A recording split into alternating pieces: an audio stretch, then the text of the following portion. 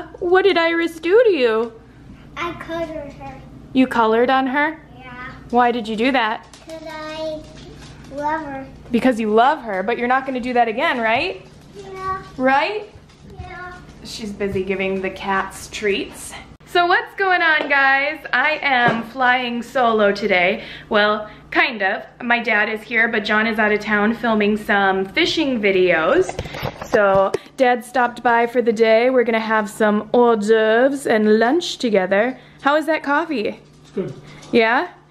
Dad brought this Blue Mountain coffee that he says is really, really good. I guess I'll make myself a cup too.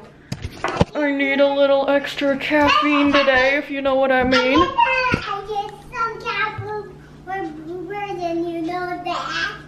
Oh, you gave some cat food to Boobers? Yeah. Well, my dad came bearing gifts again, so we got some yummy hors d'oeuvres to make, and then some stuff that we can put in the freezer, along with other things that we already put away.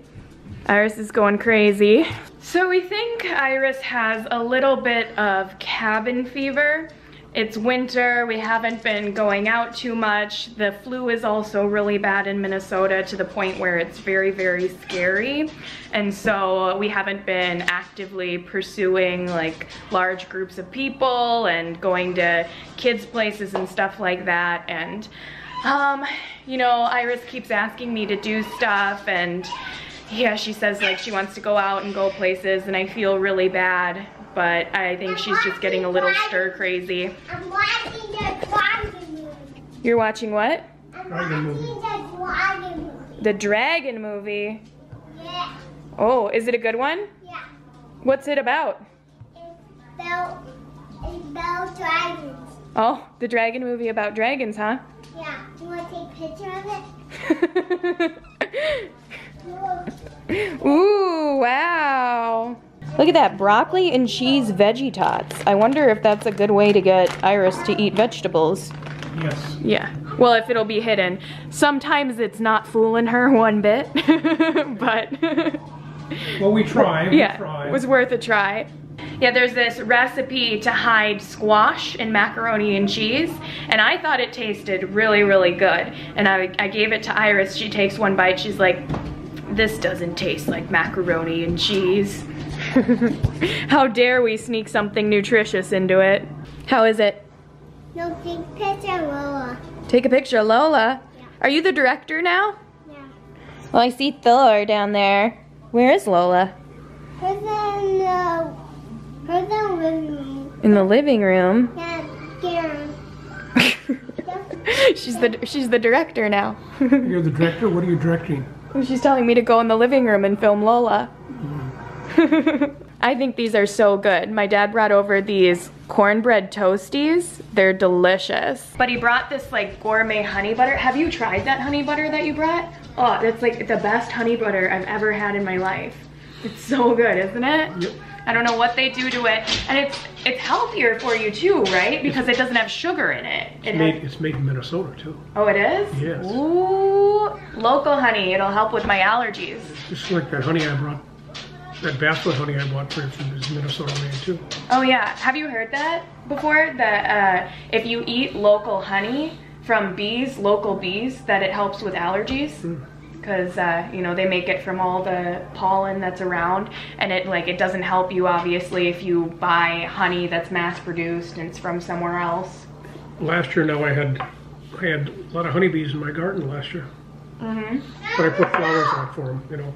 I put honeybee flowers out, Oh, butterfly good. flowers out. Were they not coming around for a while? Oh, there were years you never saw a honeybee. Oh really?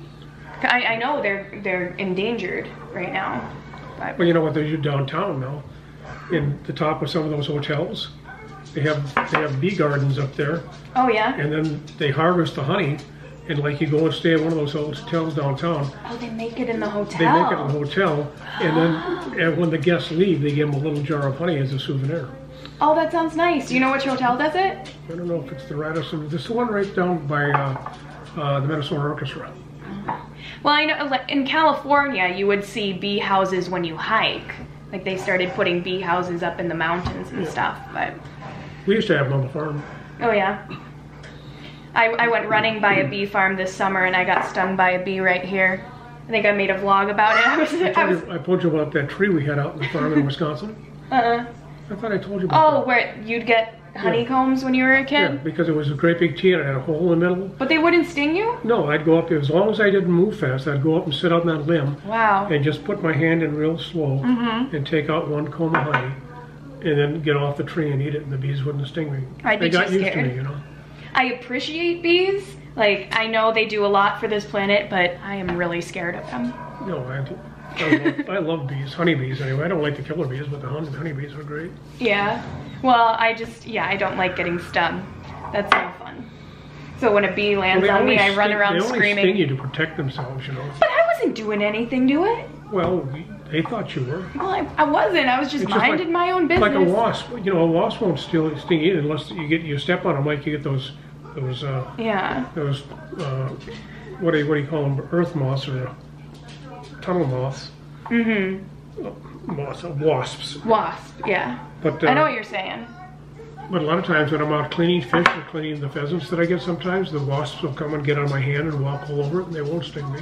Well, this summer, I was just running and the bee ran into me. I was going straight and he T-boned me in my temple and then he just stung me. He's up in the air where he's supposed to be, flying around, and you got in the way. I got in the way. You betcha you got in the way. I had the right of way. I was going straight and he was trying to cross the street. Well, which way was the wind coming? He's following the wind. He shouldn't have done it, that's all I'm saying. Tally-ho! Where are you riding to, kid? I'm going to our town.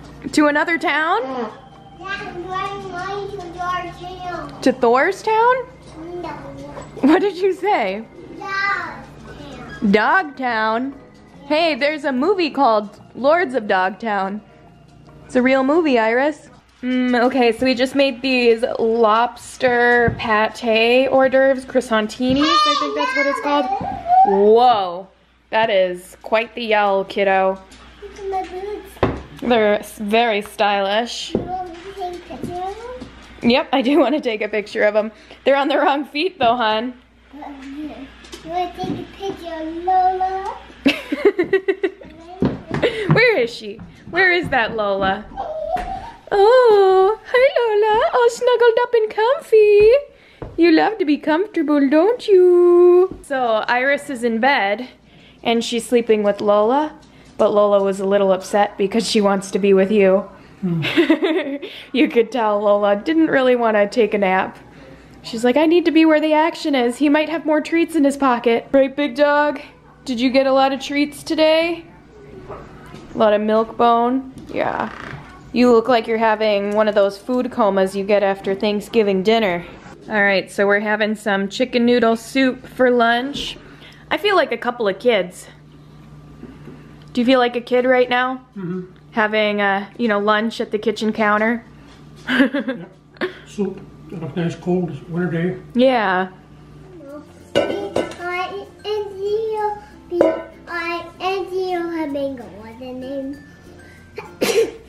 Bless you. Alright, so what are we gonna make, Iris? Play-Doh! We're gonna attempt to make all natural, homemade Play-Doh, but this might be an epic fail. You're gonna eat that? That will give you really bad diarrhea. That's Epsom salt. So that's one ingredient I'm substituting for. You're supposed to put regular table salt in it, but I only have sea salt and that's kind of expensive, but I have a bag of Epsom salt, so we're gonna try to do that instead, so you can go ahead and dump that in. We also have no food coloring, but if this video fails, you know what? She's gonna have fun just stirring things up in a bowl. So that's what we're doing for cabin fever, right, Iris? Yep. So then we need 1 cup of flour. So we're gonna do 1. Dump it in, what? Dump that in the bowl, hey. It's 4 cups, 1 cup of flour, but 4 1/4. I can do it. What, scoop it? Yeah. Okay, if you want to do it that bad.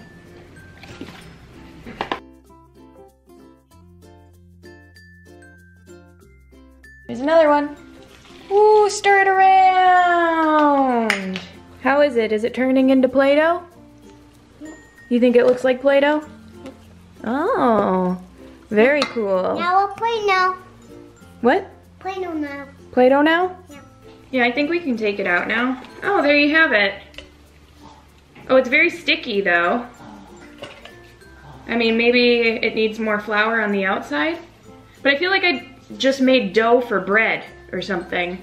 Maybe that's what all natural Play-Doh is. You just make dough that you could put in the oven and bake into a snack.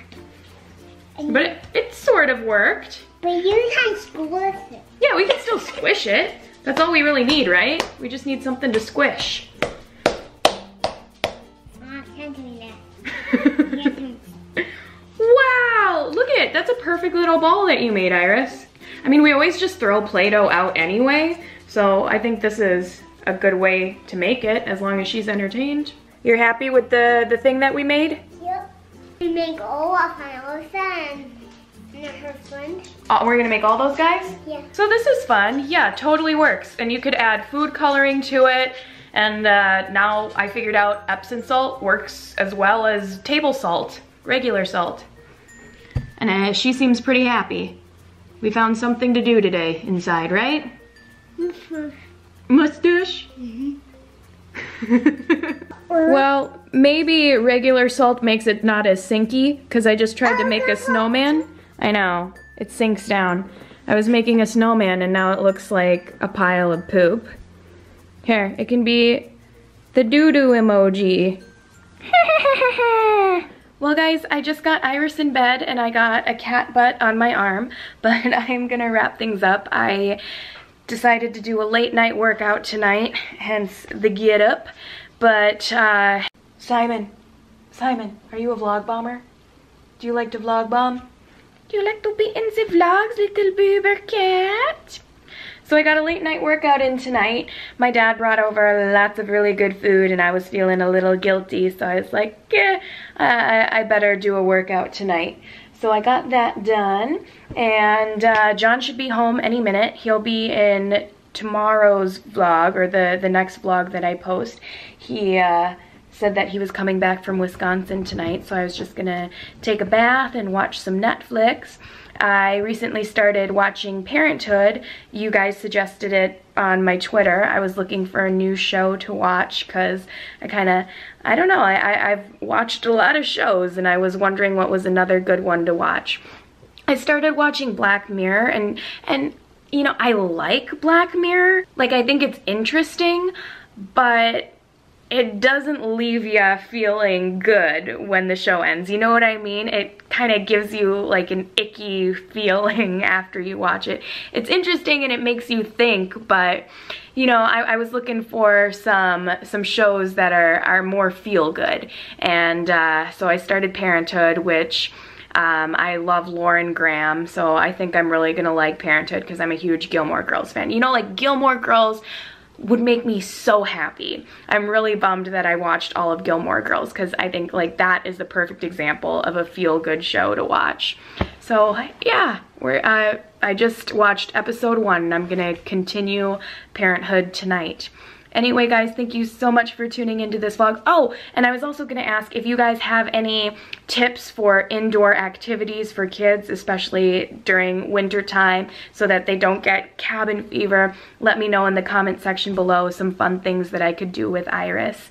All right, thank you guys. Please give this video a thumbs up, leave a comment, subscribe, and always remember that I love you and stay tuned for more vlogs. Mwah. Were you looking to say goodbye to the vlog? Did you want to say goodbye? You want to say goodbye to the vlog now?